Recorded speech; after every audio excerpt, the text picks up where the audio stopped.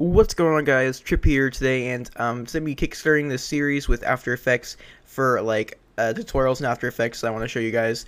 And I do want to before I start, I do want to say thank you for the subscribers and the views and stuff like that on my past couple edits. I've been editing like crazy, but I haven't been uploading a lot lately. Also because I have been working a lot and doing a lot of stuff. And but the good thing about that is I have a lot of stuff to show you guys and some pretty cool uploads. So I'm gonna kickstarting this After Effects tutorial series with a transition series because transitions, in my opinion, make an edit it's basically a deal breaker for me because I don't like the straight cutaway edits, like where there's like a cut to to the next scene or something like that, because it makes it look half-assed. Unless it's like a montage that's like 4 or 5 minutes long or longer. I don't like edits to be just to have like a straight cut anywhere, because yeah, like I said, it just looks half-assed and doesn't look as great. You could even just put like a simple fade away. If you can't think of anything to do, but there's a lot of simple transitions you can do, and it's really not that hard to do. So I'm kickstarting this series with some transitions, and I'm showing you guys some cool more advanced and more basic transitions. I'm gonna be starting off with a basic one, and this is gonna be a more like a warpy, turbulent displace type of transition. So I'm gonna show you guys what this will look like. It's gonna look like either a little like a warpy type of water type thing, and the next clip fades in, so you guys can see right there like a little water thing that kind of fades in. So I'm gonna go ahead, I'm gonna delete this adjustment layer and delete these keyframes. And you want to have your clips overlapping a little bit. And oh, whoops, I have my opacity to 0. Sorry. All right. So what you want to do is have your clips overlapping by however long you want. However long you have your two clips overlapping is how long the transition should be.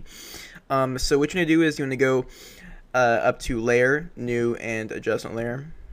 Whoops. Go to Layer, New, Adjustment Layer. All right.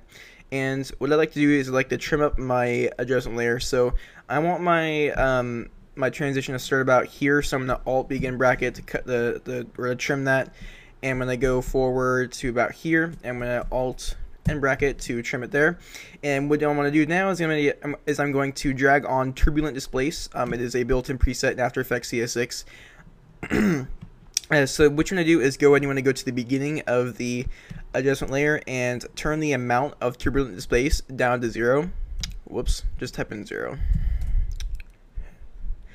And you want to keyframe the amount and the evolution. And what you want to do is you want to go to the middle of the adjustment layer, kind of right about here. And you want to go type in 50. Actually, no, type in 100. And go to the evolution and where it says 1 or 0x, type in 1. So it just basically goes 1 evolution. And go to the end of the adjustment layer and keyframe the amount back down to 0. And the evolution back down to 0 also. So it's kind of like a fade in and fade out type thing. And now you kind of have like you have the warpy effect, but you guys can see that it still has like that little cutaway. So what you want to do is go on your second clip, click T for opacity, and go to wherever you want it to begin, or where you want it to be 100% at. Click the stopwatch to make a keyframe. Go back and turn the opacity down to 0. So basically that makes it a little like a fade in, so it looks more smooth. So I'm gonna go ahead and I'm gonna RAM preview that, and it should look basically exactly the same as it did before. So you guys can see right there. Again, it has that little like warpy type of feel to it. So yeah, that's the first transition. Have a look out for the next transitions.